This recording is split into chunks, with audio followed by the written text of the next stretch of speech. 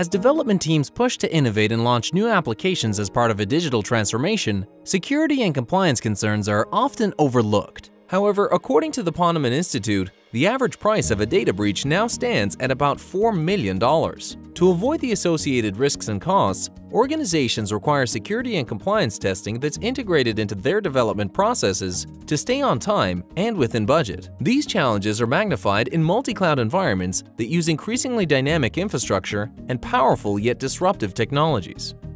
In fact, a recent Forbes Insights survey found that 69% of senior executives say digital transformation is forcing fundamental changes to security strategies.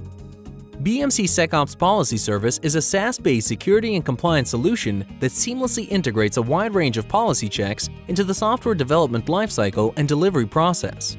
Checking and enforcing critical security and compliance requirements early and often helps reduce risk by keeping critical flaws out of production.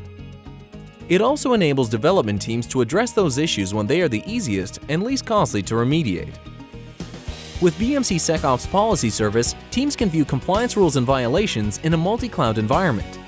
In this example, some of the AWS S3 buckets are failing a compliance rule that requires remediation.